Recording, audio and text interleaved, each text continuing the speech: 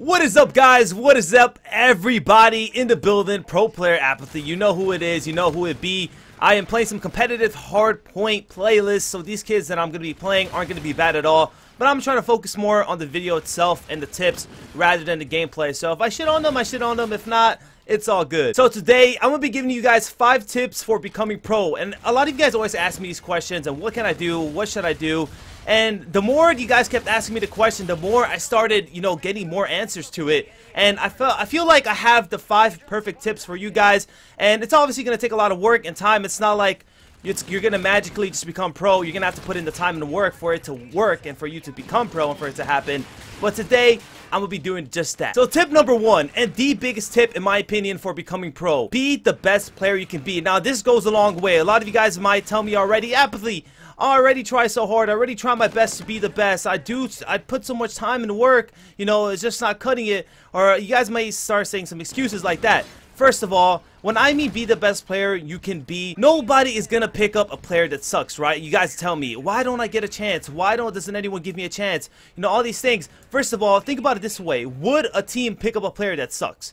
Realistically, would a team pick you up if you sucked? Probably not.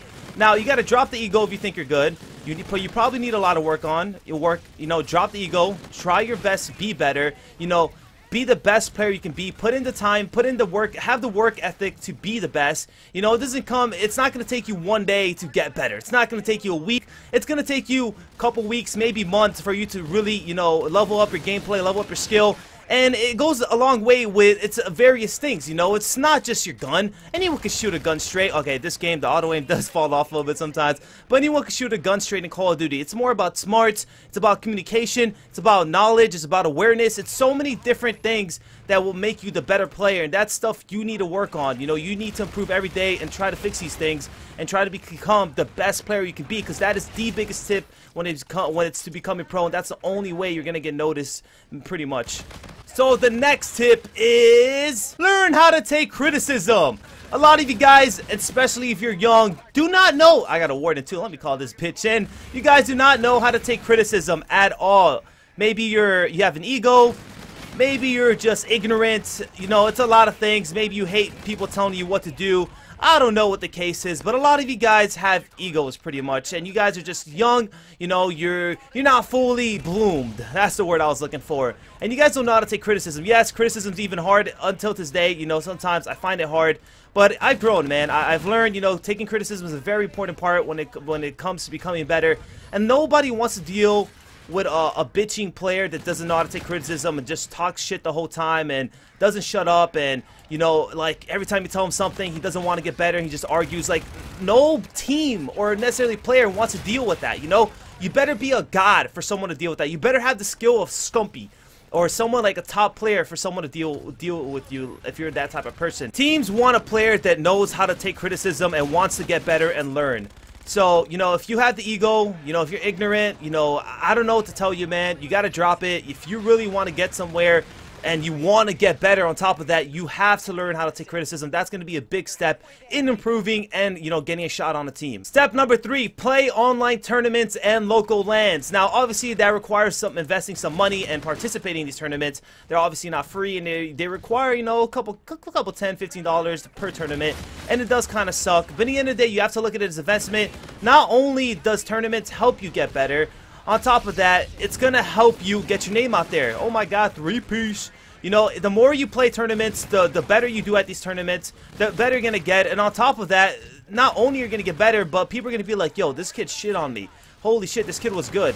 Yo, we should pick him up. Yo, we should give him a shot. Like, you guys always ask, like, how can I get my name out there? How can, teams notice me?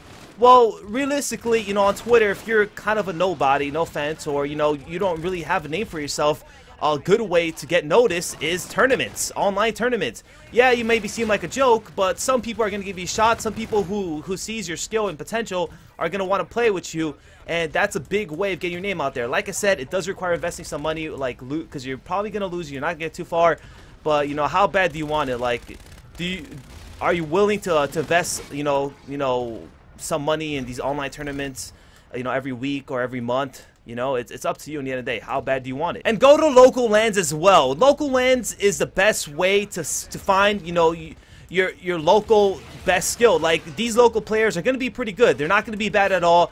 And not only is it going to get your name out there if you do well, like, holy shit, this kid won a local land. You know, the people who go to these local lands are probably not that bad at all. They have skill. You know, they're pretty good players. And you just going to these lands and doing well at them is going to get your name more out there. Like I said, people are going to, what the, wait, wasn't that, okay, I was like, there's someone here. You know, that's pretty much what I did. I went to these local lands. I placed like top 3, top 2 every time. And then finally, the first place team needed a player, and they decided to go with me, and we won. And, you know, it's just a great way of getting your name out there. It's a great way of doing it. And just, you also get a little bit of experience and some land experience. You know, it's not the craziest thing, but it's still something. Step number 4, be serious about it.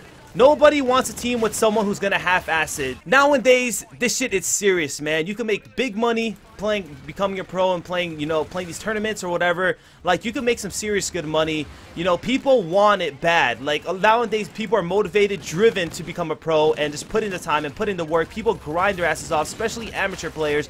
And when you're not being serious about it, when you're the teammate or the player that's not being serious about it, you're not putting the time, you're not putting in the work, they're not going to want to team with you. On top of that, it's going to hinder your skill and your growth to become a better player, because the more you're serious about it, the more you grind, the more serious you take scrims, practice, anything, you're going to become so much better, and you're going to notice good results very fast and quickly. So, you know, like, you can say you're serious about it, but don't give it 100, don't give it a 90%, don't give it 100%, give it 110%, give it 120%. You know, like, act like you want it, you know, work for that shit. And the last step, and nowadays, with Twitter and social media being so freaking big, socialize. Socialize. Talk to people. Be active. Go on Twitter. Conversate with amateurs. Players just like you, trying to make a name for themselves. You know, get to know them. Be friends with them. This is really important when it comes to joining a team sometimes.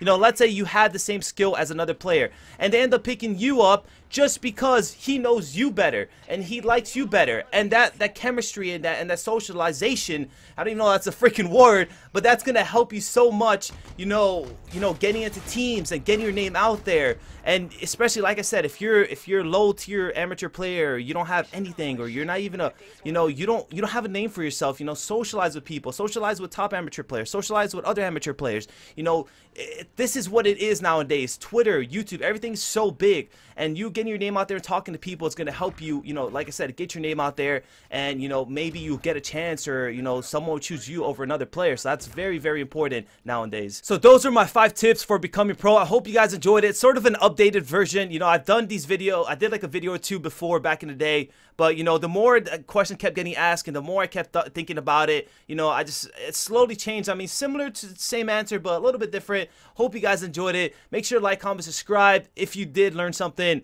drop a like. Seriously, it helps out a lot. This has been your boy Apathy. Hope you all have a great day, and I'm out. Peace.